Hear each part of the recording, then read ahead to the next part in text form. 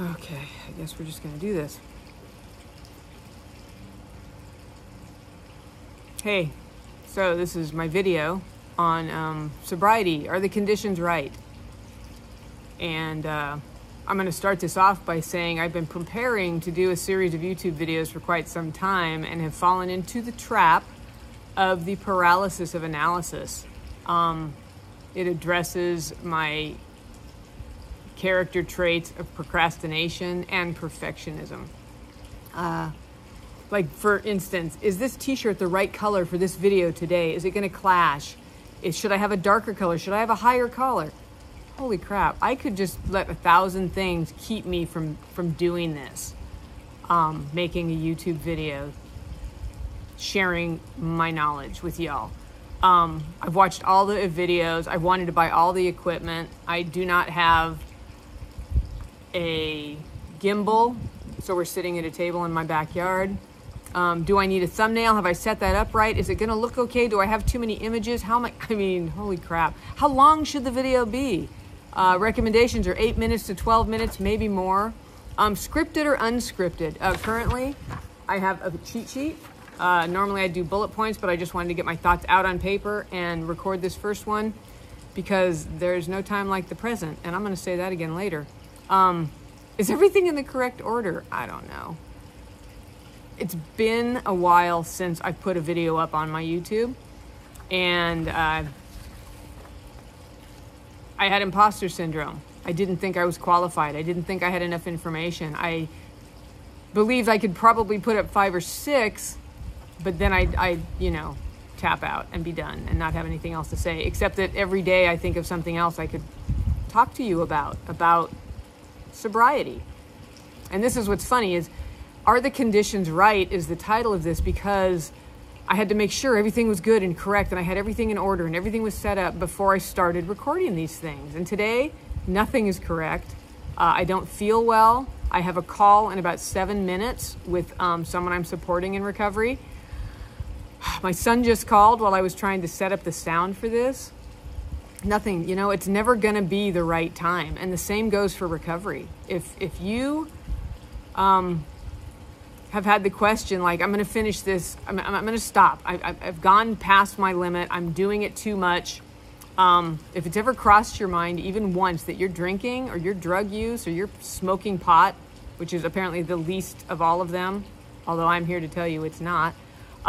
If you think that this has become more than you've signed on for, or you think it's approaching or has already passed by, your life being out of control, I get it. I remember saying, as soon as I finish this bag, I've got 4 beers in the fridge. As soon as I finish those beers, I'm done. I've got 1 more bindle left of my meth or my Coke. And then after that, I'm done. I've just got to stop this. You know what? You just got to stop.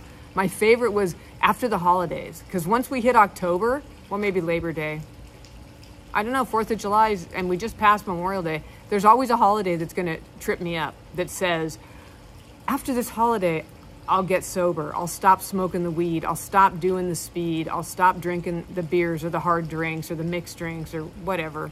Once again, I say there's no time like the present to make that decision. The time is now, regardless of what's going on around you. That being said, these videos I'm going to record over the course of the next year are going to address the things that I've experienced or heard shared with that I identified with in recovery. I go to meetings in a particular recovery community.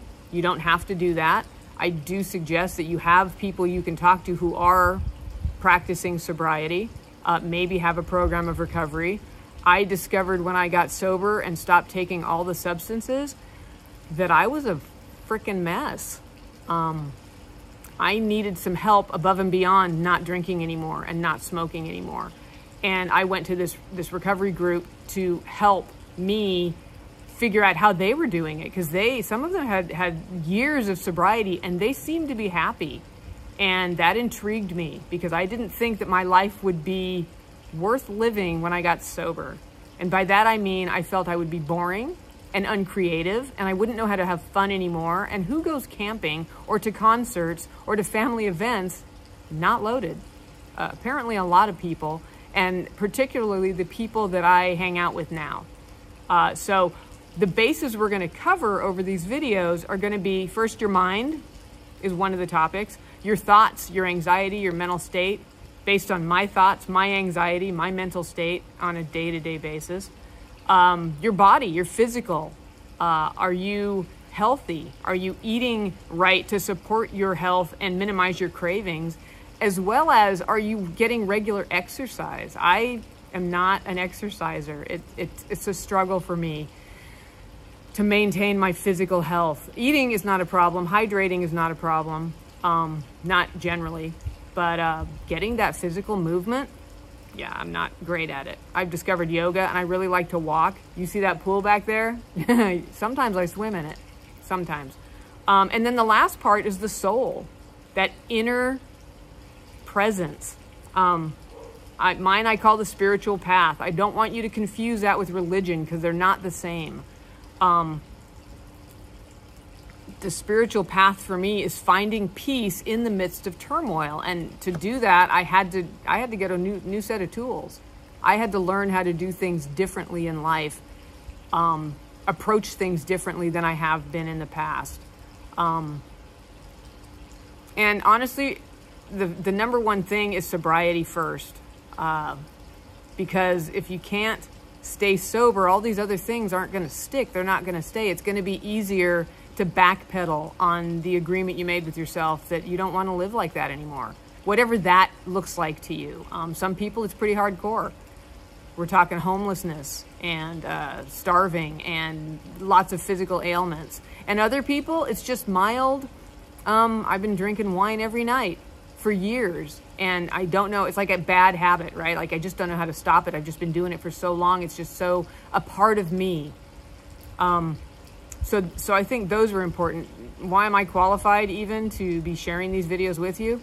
Well, it's not to brag, but to give you the fact. The fact is that I have been sober from drugs and alcohol for over 20 years. I got sober when I was 38 years old. I got sober by accident. I didn't want to, but I didn't want to go to prison more. I'll tell you more about that later. And eventually I decided to embrace this new way of life. But the first thing was sobriety. I had to get sober. I had to stop drinking and drugging. And then eventually I chose the program of recovery, the one that I follow. But apparently there are several. I just don't know all of them. But I do know that you don't need any of them in order to follow some basic guidelines in order to live a better life, your best recovery life. And I hope that you go along with me on this journey.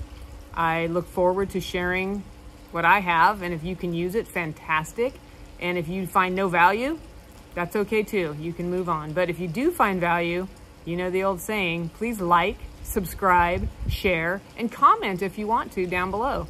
I'll put some things as we go along in the description to help you better maintain and manage your sobriety and recovery. And I look forward to our interaction. That's what I got today. I hope you have a beautiful day. Thanks for listening. That wasn't so hard.